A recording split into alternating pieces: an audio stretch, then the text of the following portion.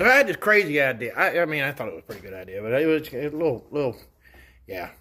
There's something wrong with me.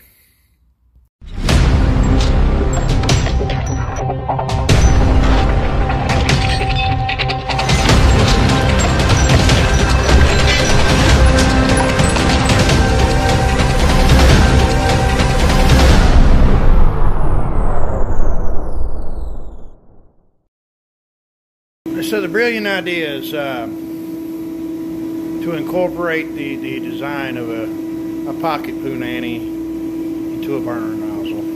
Don't ask me how I don't know. I probably need to be committed, but so I actually attempted this. I don't know how to make these things. I don't know how they're made. I found a mold because I didn't want to go spend $50 on one or however much they cost just to mess it up. But yeah, so I downloaded a mold and I figured I would dumb down to some silicone and dump it in there and then get it out, and I could pump some smoke through it. Pump some smoke through it.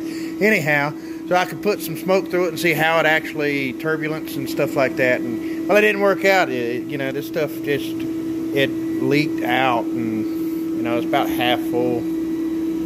I might could use that for something. No, really. I mean, that was just a stupid idea. I don't think that this would have worked anyhow. So I am trying to figure out something different. So what I've done is I've separated this little thing that's got all the swirls and all in it, and I will try to use that to create a core so that I can build a brass nozzle. I don't know why I didn't think of that before. But today's not lost. So the brick is pretty much dry. That's sodium bentonite and coal slag brick that I made. I'm not putting sodium silicate on this because I don't want this big bastard to melt in there. It's almost there. It just needs to dry a little bit more. And we're going to, well, you know, fuck it. We're just going to throw it in there and do it. All right, so I got it in there. We're going to crank this up and, oh, boy. What am I doing? I need to be safe.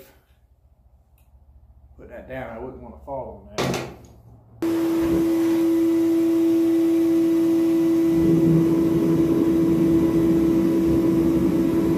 Okay, now we're just going to give this a, I don't know, I melted all that other crap in about an hour. Give it an hour, but not run it so hot. You know, I didn't even pay attention to what time it was when I started it. It's, got a red heat right now. It looks brighter than that to y'all, but it's not. It's at about a red heat. So, I'm going to let that go for, let's say, another 30 minutes, and I'm going to shut it down, and I'm going to let it cool all the way off, and then I'm going to really pump the freaking heat to it. We'll get it like yellow, and then we'll shut it off. We'll let it cool down and see what we got. But thus far, let me tell you what I see right now, because I know y'all can't really see it that good. I am seeing it looks exactly like it did when I put it in there. I don't see any cracks at all. Maybe? I don't think that's what that is. No. No. The surface looks almost... That's just the thing here sucking the heat out of it. Yeah. So yeah, no cracking yet. I got about 18 more minutes and we'll shut it down. Alright, ladies and gentlemen, it is time. Let's shut this shit down. And let it cool off. And we're going to check real quick to see what we look like here. Get over there. Alright, we don't have any cracking. No cracking so far. Nothing's fell apart. It does look like it's warped a little bit. That could just be me, though.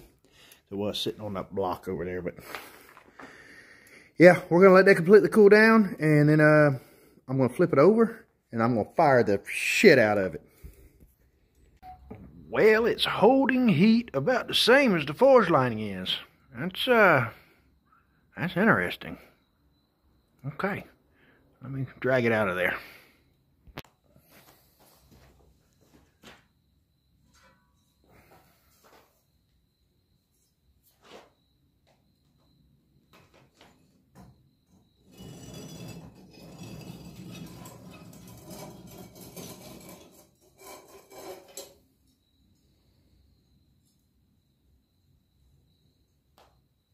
It making noise. Don't bust in my face. I didn't think about this being cold. Sucking the heat right out of it. Let me set it down.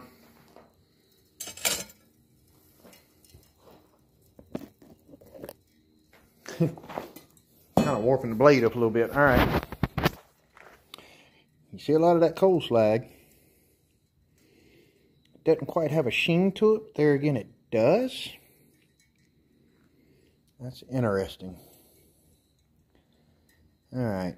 And there's still big pieces of cat litter that did not dissolve all the way in the water.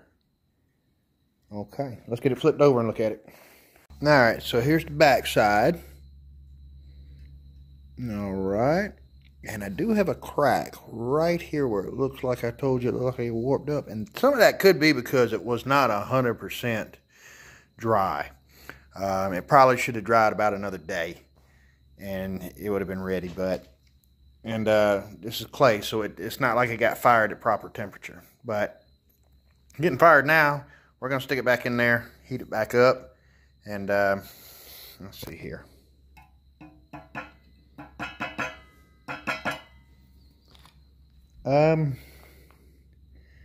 See a little bit of melting, not a whole lot.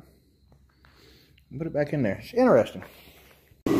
I got it rolling now. I got that needle valve opened up so much the regulator can barely tell if there's any pressure there or not. So I got to get a better regulator system. But it's opened up. I'm pumping some stuff to it now. It's hot in there. Alright guys, I gotta cut this, man, because I'm not gonna have a forge door left. I don't know if you can see. Probably you can't. It's destroyed that piece of metal just about. It's all warped all over the place. Yeah, so I'm gonna have to stop it now. I'm gonna have to cut it off.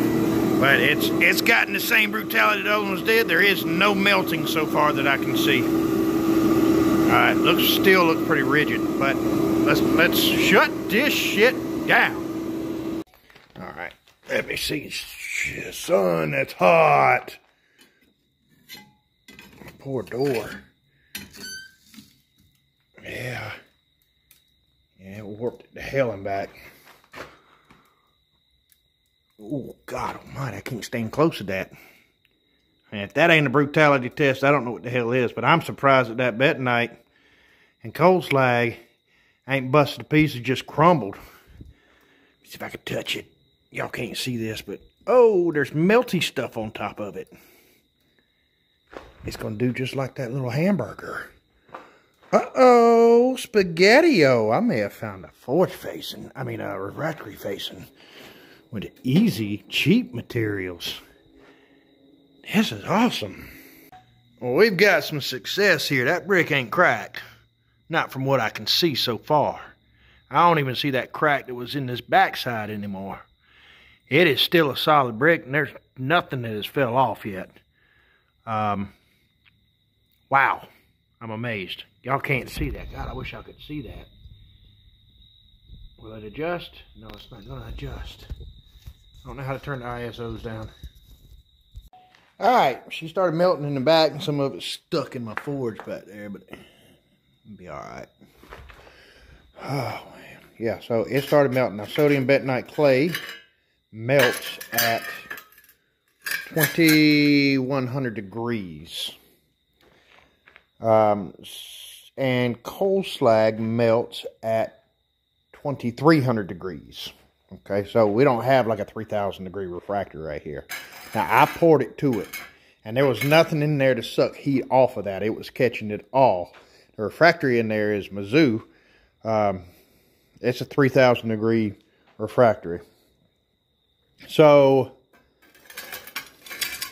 I think I can use this in the furnace for refractory. I think I can honestly take that Portland and make a very light insulative layer. Probably, I don't know, 1.5 to 2 inches, and then make some of this as a fire face, and I think it'll be okay. If not, I'm not out of a whole lot of money. So I think we're going to go with it. And it's still hot as hell, but with as hot as it got, you would think that like the Portland it would just break apart.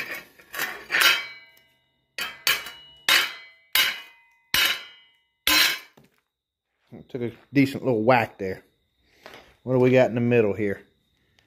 It penetrated through, but I still see some gray from the bentonite. So it was somewhat pretty reflective. Now, this is sodium bentonite. Sodium bentonite has alumina in it.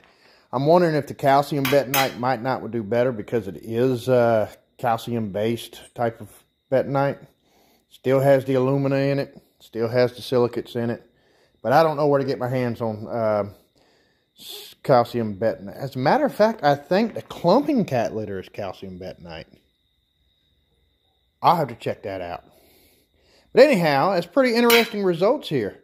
You know, it's not crumbling. It's breaking apart like it's a brick. And I had to hit it pretty hard while it's hot in order to get it to break. Now, hammer. Hammer time! Yeah, it takes a decent little punch. And you see it's not turning to dust. It is breaking up like concrete. And it's still hot. I'm impressed. All right. We'll try to use this as the Fireface and the Portland and that as the insulative portion of it and see what happens. I think it's going to be fine because the heat of the melting the metal should suck most of the heat away.